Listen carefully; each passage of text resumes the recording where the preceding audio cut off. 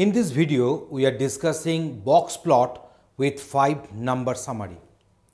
A box plot is a graph of data set obtained by drawing a horizontal line from the minimum data to the value Q1 and drawing a horizontal line from Q3 to the maximum data value. Here Q1, Q3, they are nothing but quartile 1 and quartile 3. And drawing a box whose vertical sides pass through Q1 and Q3 with a vertical line inside the box appearing through the median or Q2. So this is the Q2, will be known as the second quartile, can also be called as the median. So a box plot can be used to graphically represent the data set, and these plots involve 5 specific values. So the first one is the lowest value of the data set, that is the minimum. Then we are having the first quartile, then the median, also can be called as Q2, second quartile. Then we are having the third quartile, Q3, and the highest value of the data set, that is the maximum. These values are called a 5-number summary of the data set. I think to make the conception clear, we require one example to explain. Let us suppose we are having one set of data on which we are supposed to draw a box plot.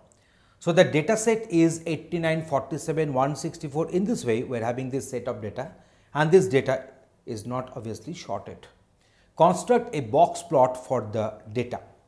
So arrange the data, that is the step number 1. Arrange the data in the order. So from the lowest value to the maximum value, we have arranged all this data in the ascending order. Now step 2, find the median. We know that here we are having 1, 2, 3, 4, 5, 6, 7, 8, 9, 10 data. So 10 is even, so I cannot find the middlemost value. So in that case, I shall be taking the average of the 5th and 6th value. So 1, 2, 3, 4, 5, so 78 and 89, that average will be the respective median, also will be represented by Q2 or the second quartile. So now we are going to find the Q1. So here it is Q1 is equal to 47. What is the median here? That is 83.5. So 83.5 is falling here.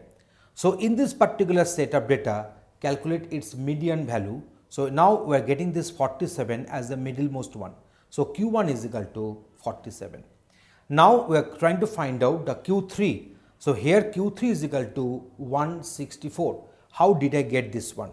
So 83.5 is the median. So 83.5 will be lying here. So here in this upper part we are having 1, 2, 3, 4, 5 data. So take the middlemost. I am taking this one as 164.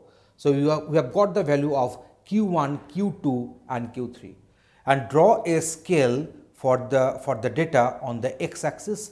And step 6 is that locate the lowest value. We know the lowest value. What is the lowest value here? That is the 30. Q1 already we have calculated, that is 47. Median, that is our Q2, that is 83.5. And then Q3 already we have calculated that one as 164, and the highest value of the scale, and that is nothing but 296. Draw a box around Q1 and Q3.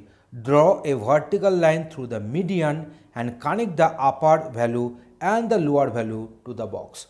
So here we are connecting this the lower value to the box and upper value to the box, and here we are drawing one box from Q1 to Q3, and we are drawing one vertical line in the across this box for our Q2. So Q1, Q2, Q3, there is the highest value, there is the lowest value.